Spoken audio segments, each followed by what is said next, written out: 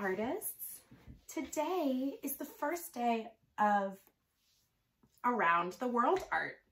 Today we're going to go to China. Have you heard people talk about China? It's an amazing country with beautiful traditions, including something called Chinese brush painting. I'm going to show you an example of Chinese brush painting, and I want you to get your bodies calm and ready to create. So here's an example. You may notice there's lots of white space, and it's quite simple. That's true. Now, let's talk about how we're going to create our own Chinese brush painting. If you are a lucky ducky and you have your own paints, great. But if you're somebody who doesn't have paints, you know you can do this with any material. You could take a pencil and use the side and the tip. You could use markers and think about how to push down or how to use the tippy tiptoes. So I'm going to teach you using brush strokes, but don't forget, every material works for every project. So I'm so glad you're here, and I cannot wait to see what you create. I'm calming my body because so much of Chinese brush painting is about having control of my body and my brush. Now this paintbrush looks pretty simple. You'd think I would just do a quick sweep, go across the page, no big deal. Part of this is controlling all the beautiful energy that's flowing through my body, and also remembering that I am in control. Kind of reminds me of when I play a sport. I have full control of my body. Right now, I have full control of my brush. I'm going to get a little closer to you so you can see that is a light mark. I'm going to go tip, tip, tip, and then I'm going to go push, push, push, and create a small brush stroke. Cool. Now back to me having control of my body while I'm playing a sport. What about someone who plays an instrument? Or maybe you sing.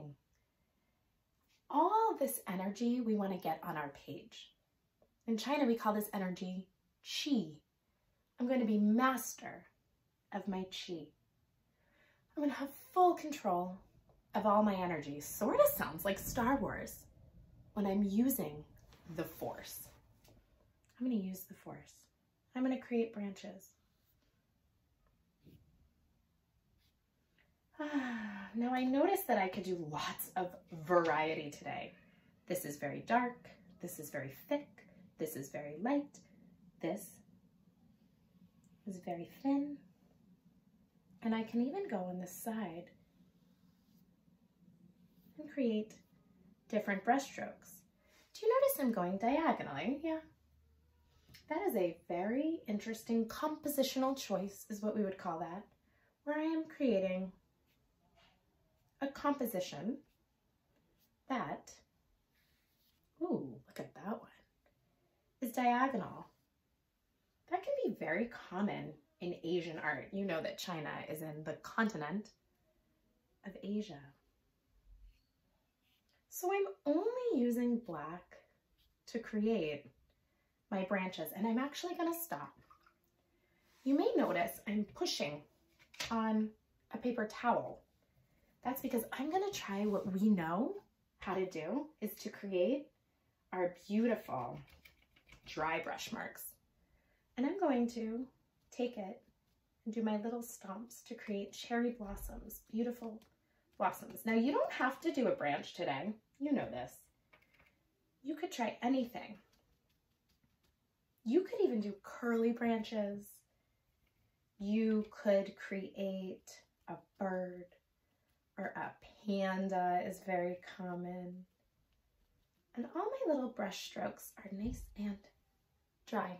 You can sort of see them. Let me see if I can push a little harder. Wow, it's almost creating a soft, fuzzy texture. Pretty cool. I'm thinking about what I know about color, right? We know that blue could go towards green as a next door neighbor, or purple. what should I do? I think I'm going to go purple. And this time I'm just going to paint. Oh, maybe I'll push. Ooh. And I can layer. I can change colors and try that brush stroke again. Now, if you were in a museum, or maybe you're lucky enough to go in your house and see some Chinese brush paintings, or look it up on the computer, you would see a red square in the corner. That is called a chop. How am I doing? Ooh, I think I have space in here. Remember, you can use all your brush strokes or all the different ways, including the back of your brush. Ooh, I'm feeling like I want to go in and try a little pink. That's a neighbor too. So you get to decide your own colors and what you want to do today. Because you know why? You are the artist. I am master of my energy. I'm getting it on the paper. Master of my chi. Feeling the flow. Nice and calm. Look at me. And now I am going to try to make my chop. A chop is a little square that's like a signature. Now, if you know how to create a gorgeous, amazing character, Chinese character, do it. I am going to make a heart because I heart art. Now, sometimes you see a work of art that has more than one chop. That means that somebody sold it and they're like, look, this is mine. Let's see. This looks really nice. This is the one I prepared for you. They're kind of similar. You know why? Because I'm the artist. So it's not like yours is supposed to look like this or like this. Of course they look alike because I'm me and my style stays pretty close to the same. I am so excited about this book. My students know that when I read it, sometimes I cry. It's called Ruby's Wish. I have someone I love named Ruby. Do you know someone named Ruby? And look, this is a Chinese bamboo brush and it has a little traditional holder because you would never want to leave your beautiful brush in the water. Ruby's Wish. If you walk down a certain road in a certain city in China, past the pet market with its yellow and green rice birds hopping in their bamboo cages, and the goldfish and the terrapins in their porcelain bowls, you will come to a block of houses. 5 houses wide and 7 houses deep. What? That is a big house. Many families live here now, and the buildings are brown with age and dirt. But if you look closely, you will see that once upon a time, this was all one house, the magnificent home of one family. Wow. The house was built by an old man who returned from the Gold Mountain. That's what the Chinese called California, when many men left to join the gold rush there, and few came back again. But as I said, this man did come back, and he came back very rich. And he did what rich men did in old China. He married many wives. His wives had many sons, and these sons had also many wives. So at one time, I love this, the house was filled with the shrieks and laughter of over 100 children. Wow. Amongst these children was a little girl that everyone called Ruby because she loved the color red, just like me. I love red. In China, red is the color of celebration. On New Year's Day, children receive red envelopes for good luck money, full of good luck money. Brides wear red on their wedding days, but Ruby insisted on wearing red every day. Even when her mother made her wear somber colors, like all her other cousins, Ruby would tie up her jet black hair with red ribbons. Because he had so many grandchildren, Ruby's grandfather hired a teacher to come to the house, and any grandchild who wanted to learn could join the classes. This was unusual in China in those days, when most girls were never taught to read or write. Whenever the weather was fine, classes were held in the garden. The windows of Ruby's grandfather's office opened on to that garden. Often he would rise from his desk to gaze out of the windows at his grandchildren. And look, does anyone know what that is? An abacus. That's right. There are so many Chinese inventions. One day, Ruby's grandfather looked down from his window to see the high white wall of the garden plastered with calligraphy. That's kind of like Chinese brush painting, but with characters. His grandchildren had been practicing their handwriting. Ruby's grandfather laughed to see that many had smudged ink on their hands and faces. And then he noticed a sheet that was more beautiful than the rest. Which of his grandchildren had produced such wonderful calligraphy? Down in the garden, the teacher was praising Ruby. Her ears were turning as bright red as her jacket. Do your ears turn red when you feel a little embarrassed or shy?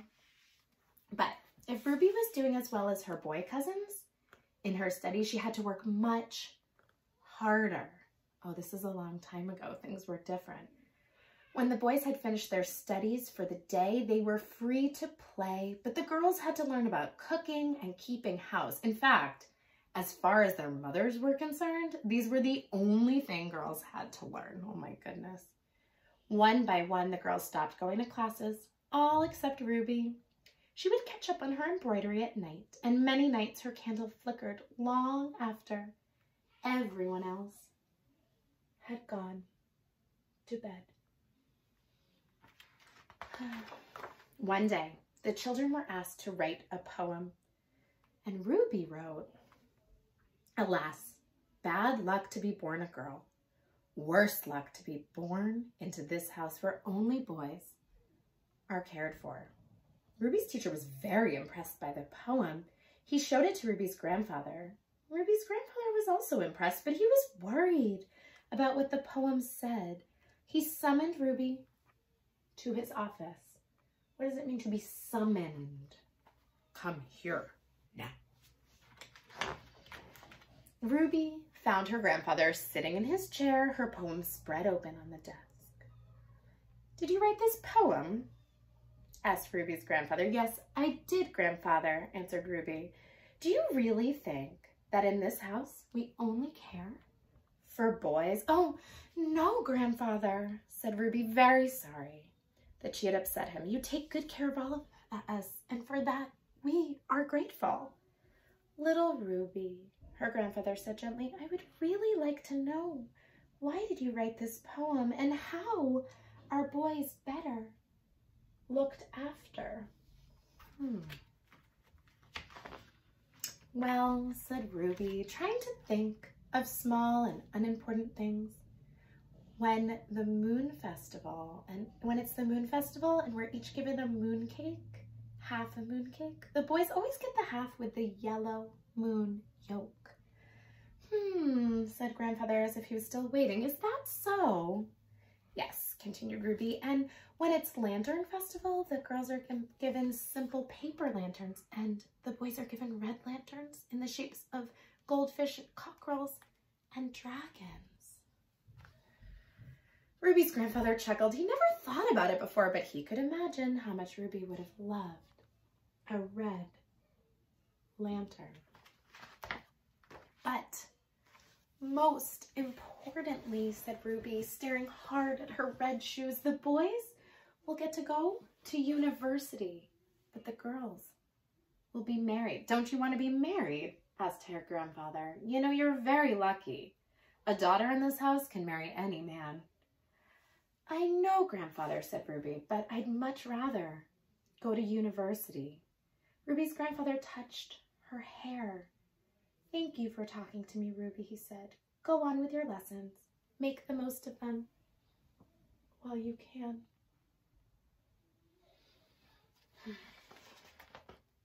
So Ruby went on with her lessons. Some of the boys grew up and went away to university. Some stayed in the house and started families of their own. But when they grew up, all the girls were married and sent away to live in their husbands' homes. Ruby knew it would soon be her turn. In the ponds, Ruby could see the orange and white carp gulping for breath under a thin layer of ice. It would soon be Chinese New Year. Ruby felt it would sure be her last one at home. What's gonna happen? I know. Do you know? Have you read this one before? It's a good one. Stay tuned. On New Year's Day, Ruby put on red velvet shoes and tied red ribbons in her hair. And then she went to wish everyone a happy new year. She started with her married cousins and then worked her way up through her parents, aunts, and uncles. Each one gave her a red packet full of lucky money. Finally, she bowed before her grandfather. Good luck and prosperity, grandfather, she said. Good luck, little Ruby, replied her grandfather, and he handed her a very fat red packet. Ruby could feel the eyes of her whole family as she opened the red envelope. And can you guess what was in it? It wasn't money. It was something much better than that. What's in it? It was a letter from a university saying that they would be proud to accept Ruby as one of their first female students. And that's how Ruby got her wish. It's a true story. This is so silly. So I read this and I say, and you know how I know this? Well, Ruby is my grandmother. Is she my grandmother? No, she's the writer's grandmother. And every day she still wears a little bit of red. So sweet. Such a beautiful book. I want you to try your best, just like Ruby, to control your energy, be master of your chi.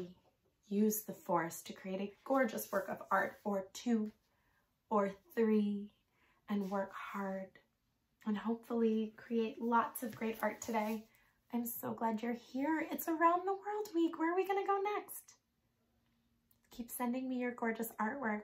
I'm so glad you're here and I love you and miss you. Don't forget to subscribe.